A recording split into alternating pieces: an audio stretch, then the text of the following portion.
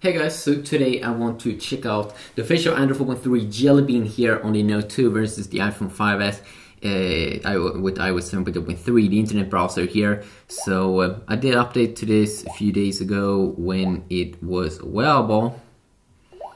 You can see here about device. There you go, Android 4.3 Jelly Bean. So let's just pop up the browser. The first thing that you will notice with the browser is that it's not in full screen mode. It doesn't get the full screen mode that you would get in the S4 and the Note 3 with the Android 4.3, which I find a little bit weird. But it is a last generation model, so I guess that's okay. But it's a little bit weird there with the fragmentation on Android, and as well with the tab system. It's not even updated to the new updated tab system, which is extremely bad because this tab system, it is kind of quick though. I even think it's quicker than what you would get on the S4 and the Note 3, which is a little bit awkward. But it doesn't look as good, and it's not even close to as effective as the tab system here with Safari browser. Now be aware, in this video I'm comparing the stock browsers on both devices, no other browser at the moment. So let's move on here, and let's see here when we go in and out. What I notice here is that it kind of looks better, ironically, on the Note 2 here when you zoom in and out in terms of re-rendering stuff compared to the S4 with Android 4.3. That could maybe because of that you have a 1080p screen on the S4 and it has to re-render a lot of things. Here you can see it's just as on the iPhone, which is very good to know. Super good performance here. Very impressive compared to the S4 that doesn't look as impressive.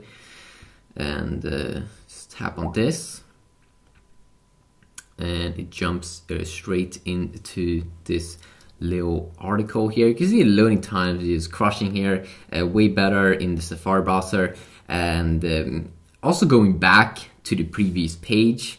Here you have to click back, but on the iPhone you can just swipe here on the side. So, I mean, you can just see how much quicker it is. It's already back. This one has to re-render everything. So extremely clever way there to Apple that you know that when you tap something you can instantly go back to the previous page without having to worry about anything. If you take a look at scrolling up and down as well, let's see here. This is still crushing, way better here on the Note 2 because you can just scroll quicker up and down from the bottom to the top with just like one simple hard swipe, which you have to do like 50 swipes on the iPhone to go from the top to the bottom. Now some people, for them it's not a problem, but for me it's a little bit annoying. You have this nice feature as well, of course, with Samsung devices, desktop view here, so you can get the full experience. Usually on iPhones it will load a mobile version of the website, which you might find a little bit annoying. I definitely find it annoying. So let's just tap on this little article here, and they both have a reading mode, which is pretty great. Well, the new HTC One Max, maybe I should pick that one up. No, probably not. Okay, so we have loaded up this this good little thing here. So if you want to just read the article, of course, reading mode on both devices. You can see quicker here on the iPhone, loading everything up quicker. As you see, can we tap on a picture? No. We can't zoom in here. Maybe they have a few settings. No, maybe it's just clean like this. Here you can change the text size, so that could be a good little thing to know. But I definitely love that scrolling thing. Would love if Apple could make a way so you can tweak that. Just a quick little look here at this. Hopefully you did enjoy this video. If you did, you can leave a like down below, and hopefully I will see you all in the next video. Yeah, peace out.